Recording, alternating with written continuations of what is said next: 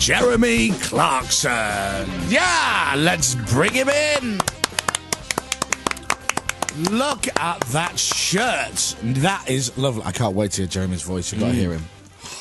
There's got to be more than that. Wait. Dear. Morning, everybody. Oh, Jeremy. Morning. How are you? Well, I'm extremely well, if a little quiet. Now, you went to bed, you were telling me, at 10 o'clock last night, and then you woke up this morning and you've lost your voice. No, this has been lost since Saturday. Can't find it anywhere. I've looked behind the sofa. Oh. I've looked in the car, in the glove box. It's just nowhere. You don't sound anything like Jeremy Clarkson. No, you could have just literally got anybody in off the street. You know, on this DVD, Dave, right? Yes, the Porsche 911, and the Paganini Zonda Rodster, whatever these cars are called. You just try to say it properly, otherwise I'll mispronounce the killers. Pagani Zonda. I said the Pagani Zonda. You said Paganini. You said Paganini because you were thinking of sandwiches. You're always thinking of sandwiches. Or the Porsche 944, or whatever it is. Porsche. It's German. But also on this DVD, the Stig and Jodie Kidd. Yeah. Now, if that's not worth the money alone, I don't know what is. Stig and Kidd. Yeah. Yeah, Jodie's... I've just all gone wobbly. Whenever you mention Jodie's name, I go wobbly. Do you like her? Yes. I think she's 175 yards tall. Yeah, she's very, very... But you're tall. I know, but she's the only person I know who, when she's wearing shoes, is taller than I am. Really? Did we meet her in Yes, LA? I think we did. At that party that Just we went say to. that again. Oh, no, it gets better. Oh, yeah. What? Ask us. Ask me if I've met her. Hey, Chris, Yeah? you ever met Jodie?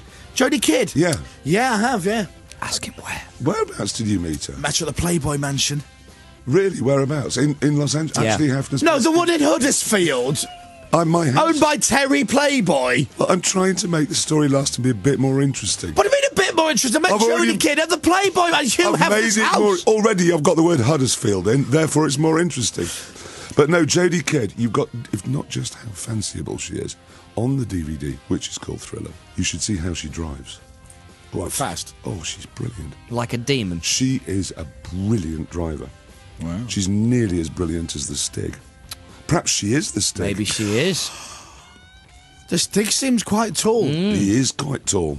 And she could hide all her hair in the helmet. Easily. Who knows what I've just revealed?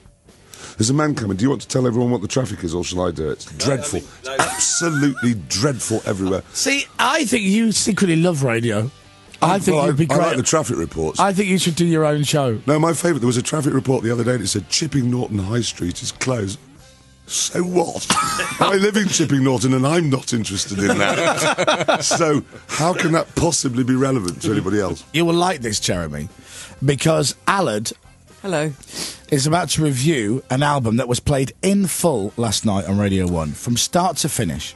Pink Floyd was the album last night on Zane Lowe's Masterpieces. He presses play and then just lets the whole album play. Isn't that great? Yeah, I mean, it's the greatest album of all time. Well, we've got Alan to review it. He's reviewing these albums every night. These are albums that Zane believes everyone should know about and hear about. Whether you bought it or not, whether you know about it or not, you should know about it. You should listen to it. So Alan is now going to review, track by track, the whole album. It is a total fluke, by the way, that Alad should be doing the review of this album on the day that we've got an old fella But in. it is a brilliant coincidence. Should we not do it now? No, if you hear the sound of furniture seemingly flying through the air and smashing into someone halfway through, that will be actually furniture flying through the air. It's not my favourite album of the week. Right. Here comes the chair. Right, you ready, Alan? Yeah. Okay. Alan's review of the Pink Floyd album Dark Side of the Moon, track 1. Speak to Me. Not the best way to start an album, in my opinion. A lot of silence. When noise did start, it was very random, including what sounds like Chris laughing and the tilt from Are You Being Served? On the good side, it was only 1 minute 8 seconds long. There you go. Now, Track would you 1. agree with that, Jeremy? There is no word that I can broadcast now for how wrong that is. 1 of 10. Track 2 suggests the album is going to be an album my dad would like. Very laid back with a soundtrack from what I can only describe as a specialist film. I hope the album will pick up pace a little, as so far there's no beat, let alone anything that's vaguely danceable to. He's disappointed that you can't dance. I know, people used to say that as Chopin as well. On the Run. A little like Madonna's Confession album in the way that so far all the tracks merge into each other. Unlike Madonna's album, however, there's no good melody or tune, let alone a glitter ball. There is, however, a lot of experimental style wowing with synthesizers, which reminds me a little of my GCSE drama days when we had to meditate and be a tree. There was also some random helicopter in there, some more laughing and someone running. It's quite accurate, to be fair. Track 4, Time. Very promising start with a bell from Britney Spears, Hit Me One More Time, kicking off the track. Unfortunately, this is the only good bit out of the 6 minutes and 30 seconds. And it was... Go, don't hit me.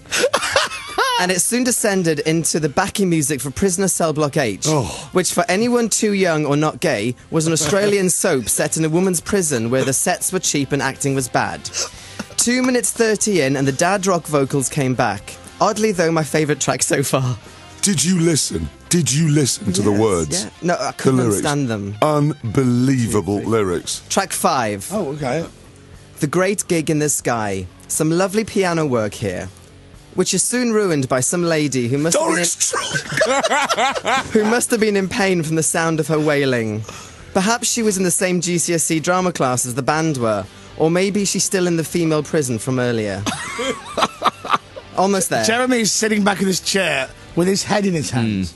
I'm loving this. Can we really speed this up now? I'm quite scared. Eclipse. Clearly wanting to go out on a high, they've brought all the previous album elements together. So the choir, the drama class, the wailing lady, the lounge music and the experimental heartbeat are all back. On the whole, more of a journey than a music album for me, but very interesting. That's my review. So what do you think of Radio 1 again, Jeremy? You really have got it so wrong. How can you have a go at me about music when you were in Mr. Blobby's music video in Christmas Christ, '93? Oh, Because I good was a shout, new boy. Alan. Thank you. I was a new boy like you are now, trying to make a name for myself by being controversial. Blobby, oh, Mr. Blobby, and you were in that Was video. I really in a DVD? You were the car driver. Was I? Oh, Jeremy. I must have been bloody poor.